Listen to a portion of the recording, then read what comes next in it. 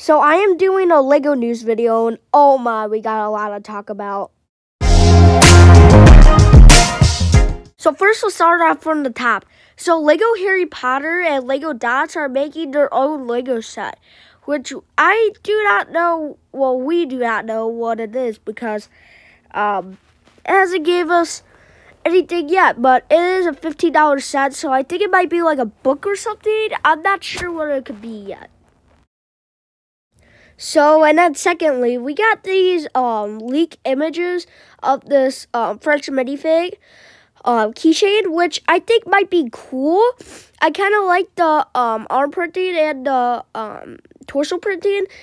And if you probably saw from a YouTuber, you can actually take the keychains off and make a real Lego minifig out of them. And then the plastic part, I kind of like it. It's mid. Next, we got this Year of the Rabbit, which Lego is starting to do sometimes.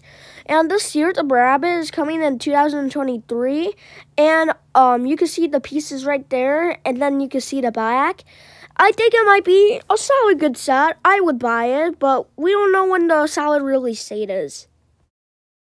And last, let's talk about, oh my, this is so massive. This is like a statue. So this is the Black Panther Wakanda Forever statue thing. I don't really know what it is. So it comes with like this head, like what we always get for like Carnage, Venom, Iron Man, and a bunch of other people.